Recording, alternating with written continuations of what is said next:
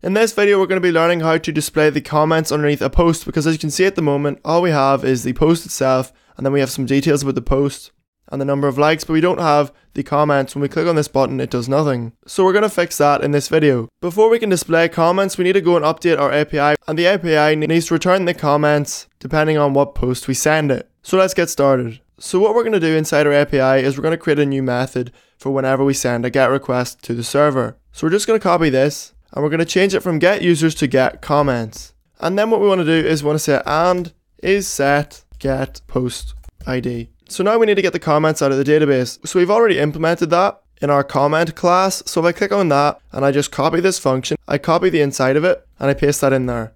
So now we're selecting the comments from the database, but we're using our old DB query function. So we have to say DB query using the object we created. And instead of echoing out the comments, what we're going to do is echo out some JSON. And what we also need to do is we're selecting the post ID. So we need to scroll over here and we have the variable post ID, and we're going to change that to get post ID. So what we're going to do is create a variable called output. And it's going to be a string. And what we're going to do is we're just going to append onto that variable. So we're going to say output dot equals a square bracket to open up our array, and then down here what we're going to do is we're going to say output dot equals the closing square bracket, and everything inside here is our JSON object. So we say output dot equals, and the first thing we output is a curly bracket, then we just output the closing curly bracket, and then in here we say output, we're going to append on the word comment as a string, and then we're going to append on the actual comment, which in this case is comment, just like that. Then what we're going to do is we're going to put a comma in there, and we're going to just copy this and paste it again, and we're going to change this to commented by, and that's going to be equal to comment username. And then we want to put in a comma after each item in the array, and then right at the end what we want to do is take away the last comma. So we say output equals substring. We'll start in the 0th character, go to strlen of output -1, and it's substr, and at the start we want to put in our output variable. So now we're just going to the output and we're taking off the last character, and we just need to take away that comma. And now you can see here's our JSON being printed out. So now that we've done that, we've done everything we need to do on our API side. The next thing we need to do is go to our index page and actually display this output. So to display this output, we're going to use a modal window. So in Bootstrap Studio, what we're going to do is we're just going to type in the word modal, and we're just going to drag that in. You can't see anything to begin with, but if I click on that, you can see here is our modal here.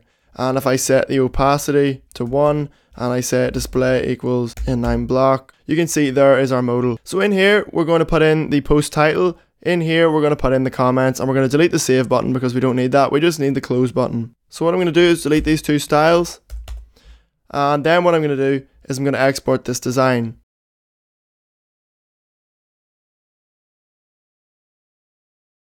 So here's our exported index page, and what we're going to do is scroll down to find our modal. So here it is here, and we're just going to copy this into our index page. So we're going to scroll down and put it in the same place. We're just going to paste it in here.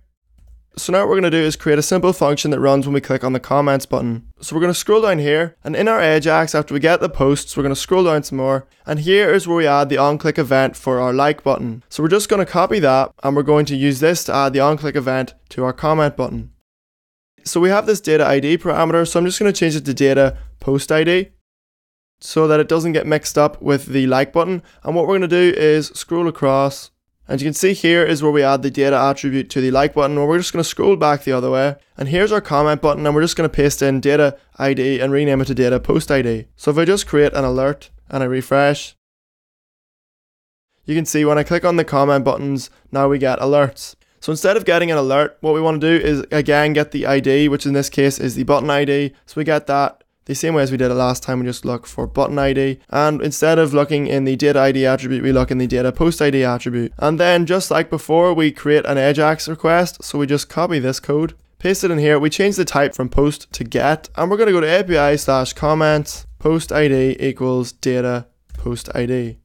And then what we do is we get the response, and instead of updating the HTML, we're just going to delete that, and here is where we're going to show them the modal window. So we're going to say show modal, we'll actually say show comments modal, and we'll just pass in the result variable. So now in the show comments modal method, we need to create that. So we're just going to scroll down to the bottom, and what we're going to do is create a function called show comments modal, and it takes our result as a parameter, and we're just going to say .modal show to display our modal window.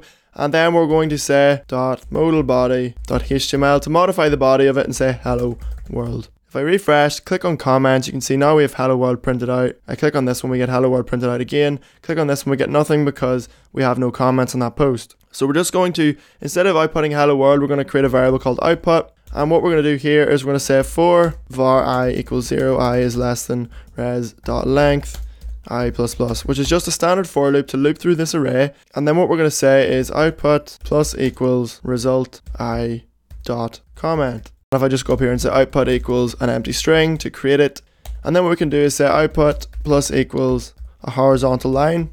And now if I refresh, you can see now we have our 2 comments printed out. In this case, we have 3 comments printed out. And then finally what we're going to do is scroll up to the modal window. We're going to go to modal body, we're going to create a style attribute, and we're just going to say that the max height is, say for example, 400 pixels, and then if it goes over that height, we're just going to say overflow y is automatic, which just will automatically create a scroll bar for us if the content is too long. And before we go, in the modal window, we're just going to change the title to comments or something like that. Refresh, you can see now it says comments, and we can see the 2 comments. And as a finishing touch, what we're going to do before we append on the horizontal line, we're going to say output plus equals result I dot commented by, and then actually before that we'll say output plus equals, and we'll just put in that squiggly symbol that we put in before. Now if we run this, we can see who wrote the comments too. And if I resize the browser, you can see the social network and the comments window and everything resizes along with it, and everything works as we'd expect. So that's it for this video. Don't forget to like, comment, favorite and subscribe. Don't forget to follow us on Facebook, Twitter and Reddit. If you have any questions, don't forget to email me at francis@howcode.org. But that's it for this video, and I'll see you next time.